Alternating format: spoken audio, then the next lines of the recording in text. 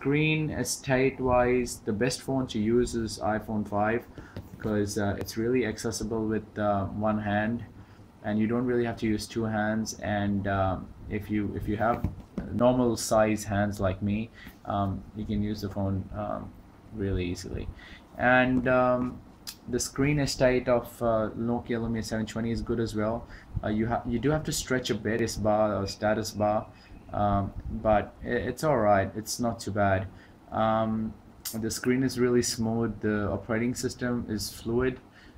It does have a bit of hiccups here and there, but I think in the future Microsoft will try to improve and follow it up with more frequent updates. That's the short comparison of the iPhone 5 with the Nokia Lumia 720.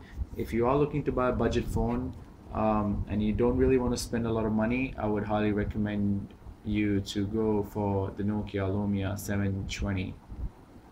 Thanks for watching.